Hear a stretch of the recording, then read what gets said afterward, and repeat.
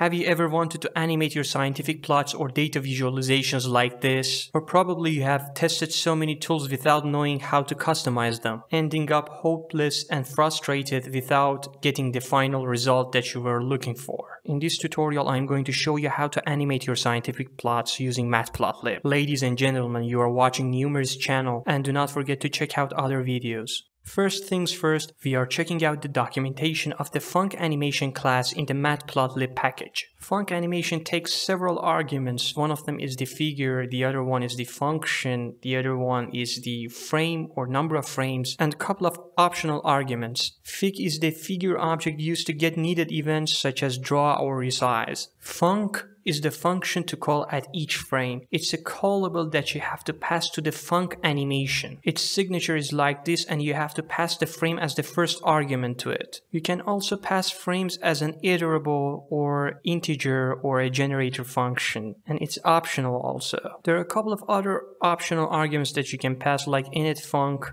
that is a function used to draw a clear frame. Other important and practical arguments are like interval, which is the delay between frames in milliseconds, and the repeat option, which you can pass as true or false, which specifies whether the animation repeats when the sequence of frames is completed. The other option is whether the bleeding is used to optimize drawing. It's Boolean valued, so you have to pass true or false. There are many other options, but I have already mentioned the practical ones, which are used in creating animated plots. The FuncAnimation class also has a method called save, in which you can save your animation in different formats. Now it's time to get to the practical example. Let's write code for an example in which we plot a function, then gradually we change this code into a code in which animates that plot. Make sure you have installed NumPy and Matplotlib using pip install NumPy and Matplotlib. I'm importing FuncAnimation from matplotlib.animation. Then I have defined a function to actually plot it. For this purpose, I pass x and y values to the fxy function.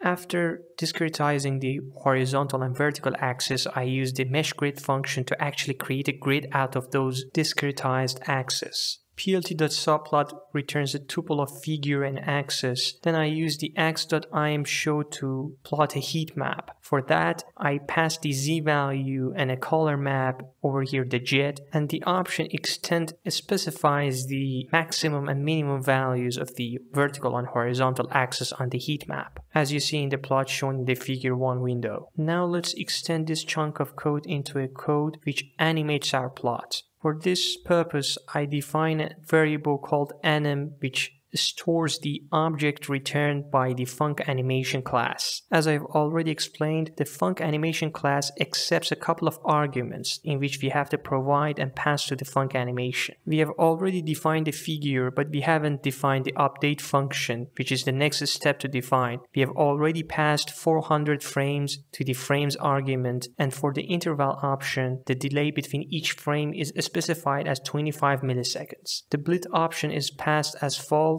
You can play around with the options to see how it affects your animation. Now let's see how to define the update function, which is passed to the FuncAnimation. For defining the update function, we have to remember that it has to obey a certain criteria. That is, the first argument has to be the frame. Inside the update function, I update the value of z as a function of x and y and the frame. This adds that dynamism. Also, I call the method setData on the heat map. Then I update the heat map with the current value of z. Then I return the heat map as an iterable, here as a list. Now all we have to do is run this chunk of code to see the animated plots of the function fxy.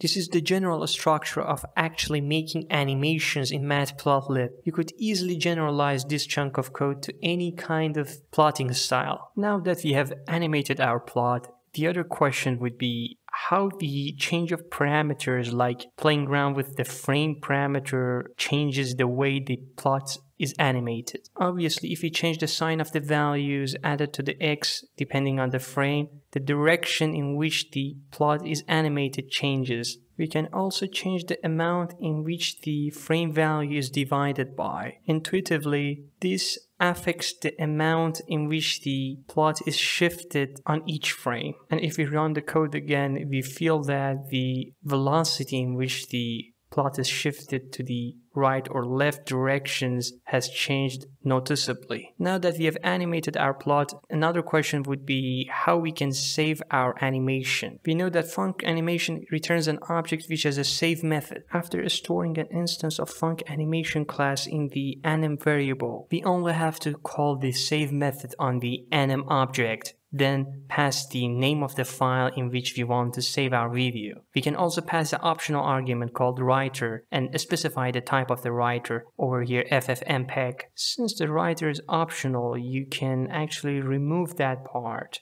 and just pass the name of the file that you want to save as your video. After running this chunk of code, you've got to wait for a couple of seconds or minutes depending on the amount of data that you're animating, and the file heatmap.mp4 would be saved. Then you can open that file to check out whether the animated plot is working properly. So now that the file has been saved, we open the heatmap.mp4 file. By the way, if you haven't yet subscribed to the channel and liked this video, please consider liking this video and subscribing to the channel to not lose future content on Matplotlib, animation, and other programming tips and tricks. As you can see, the animated plots have been saved properly into an MP4 format video that we can use and share with others. We have already discussed most of the practical options, but there remains a couple of other ones. One of those options is the frame in which we can pass an integer or an iterable. Over here I reduced the number of frames. Now if I run the code, the animation finishes fast because I have reduced the number of frames obviously. Now I can pass whether I want the animation to be repeated or not. For this, I can pass the repeat option, which is a boolean valued option, and pass the false value. So the animation would not be repeated after the sequence of frames is completed. I guess these are the most practical options available for creating a beautiful animation for your data visualization or scientific plots. As always, see you all later.